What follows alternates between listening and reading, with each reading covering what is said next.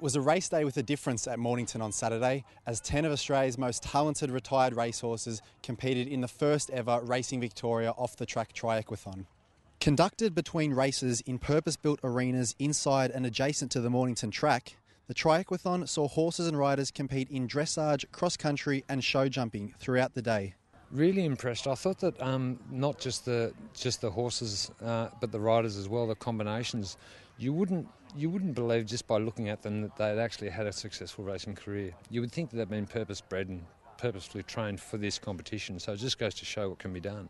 First-year Racing Victoria apprentice jockey Lucinda Doot was among the competitors and was thrilled to participate in an event that combined her two loves, racing and equestrian. Yeah, absolutely. It's great to be able to come out with this sort of atmosphere, and there's a little bit of pressure, but it's good. It's a good opportunity.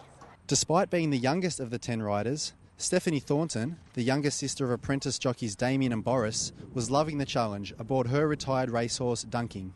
I wouldn't say there was pressure. I think it was just more rewarding for me myself to get my horse out there doing one star. He's never actually been around a one-star course before, so for him to go out there and go clear cross-country was really good.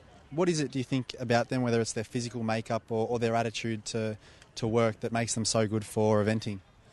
I think their athleticism, they're bred to gallop, and I think it helps them over the jumps. They've got the speed and the agility to get out there and get over them, and majority of them have the right temperament, and I guess if you find that one, well, they're really kind of perfect for you to get out there and compete on.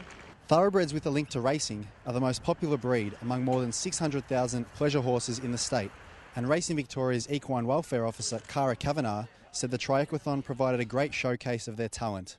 Today's event was a huge success. It was great to see so many people here today at Mornington supporting retired racehorses. They all worked super, which made for a very exciting finish. It was a hotly contested event across the three disciplines, with the veteran of the field, Wendy Whiting, and her retired racehorse Tailgater crowned the inaugural Racing Victoria off-the-track Triequithon champions. It's taken me 6 years. I've had him for 6 years. Well, 6.5, I think. But anyway, and the dressage is only finally showing some great results.